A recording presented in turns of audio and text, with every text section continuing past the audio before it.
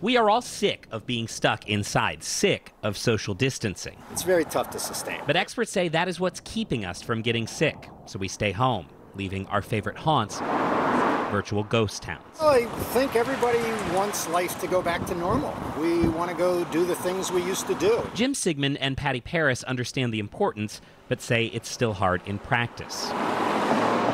They're not alone in this quarantine fatigue.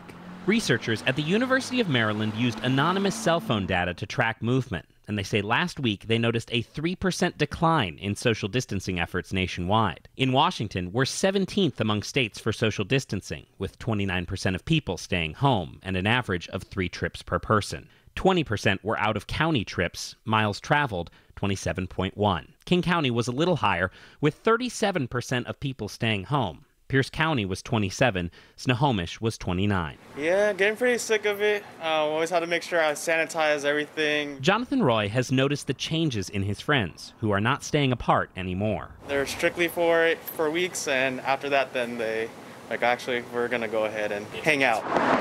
A troubling trend in the fight to keep coronavirus under control. But if you don't know anybody that's actually been really sick or hospitalized too, I think you start to feel a little safer just naturally. As we all try to stay healthy while getting sick of social distancing. I do understand how important it has been to do this. Otherwise, we just wouldn't have a healthcare system. It would collapse. Michael Crow, King 5 News.